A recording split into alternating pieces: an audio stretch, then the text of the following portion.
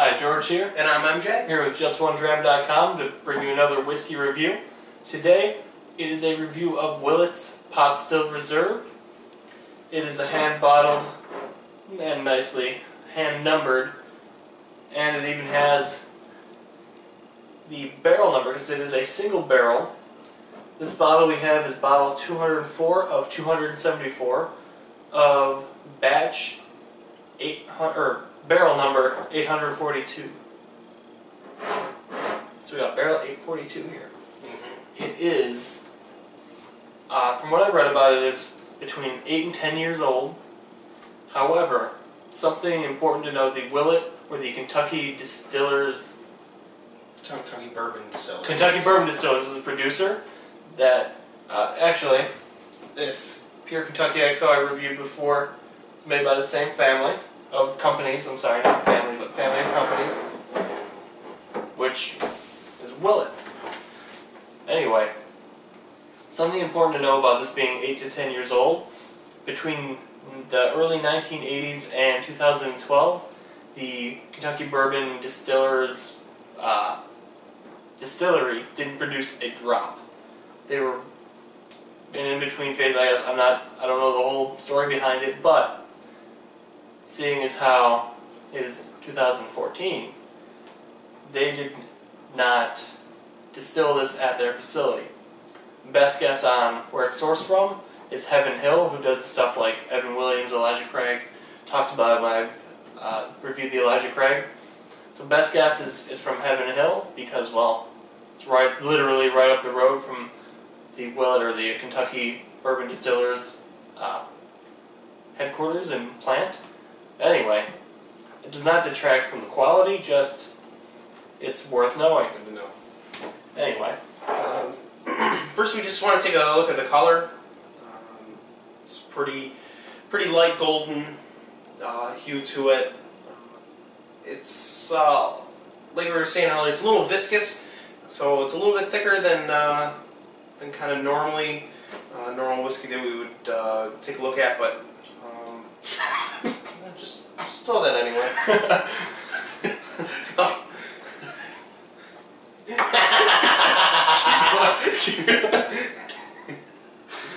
Oh, alright, so on the nose. We're going to need to get you an adult. On the nose.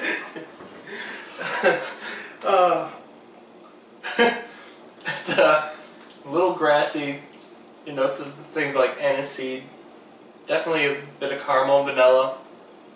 Yeah, my initial notes, the first thing I smelled was a lot of grass, kind of like a dried grass, kind of in that middle of the summer where the grass is all dried up from not having rained. Kind of smelled like that. But as it sat, there's a lot more different scents that are kind of coming out. I'm definitely picking up a lot of fruity, like plum, and kind of sweetness to it. Yeah, some dates and raisins, some dried fruits. Yeah. I know you were saying that, it reminded you a lot of kind of a wine. Yeah, it smells, the grassiness kind of gives it a feel of, I'm trying to think of the blend, but a blended white wine, something probably with a New Zealand Sauv Blanc in there or something, because it's got that grassiness and that lightness to it, but it's still, I don't know, it's pretty you have to complex. smell yourself to it's not your typical nose. And onto the palate. This bourbon is super smooth. Before we started reviewing this one, I tried the Pure Kentucky, which is pretty much the exact opposite. So when I got to move on to this, it was really refreshing, super smooth, very silky across your tongue. It's very sweet up front, rolls back a lot of smoky aspects to it. Definitely tastes a lot of vanilla. Yeah, big vanilla, big caramel, some toffee. But then as it finishes, it kind of lingers and tingles on your tongue. There's definitely quite a bit of that alcohol feel to it, which is, it's what, 93%? 94. 90. Okay, so 94. Oh, I'm sorry. Proof 94. Proof 47%. Yes, excuse me. So it's a little on the higher side, especially for a bourbon, and you feel it. It's not off-putting, but it's definitely there.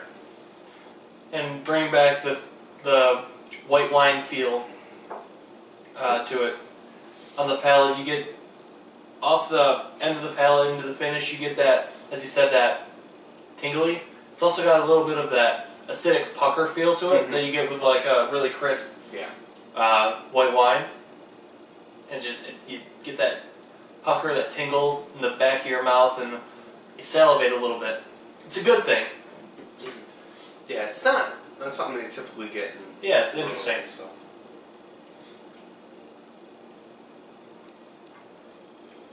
And the finish, big on the corn, big on the vanilla, a little oily, like corn oil. Yeah. It's definitely one of the more smokier whiskeys that I've had recently. Yeah, very toasty. Which is good, I like that. Took on a lot of flavor from the oak over the 8 to 10 years it was in the barrels.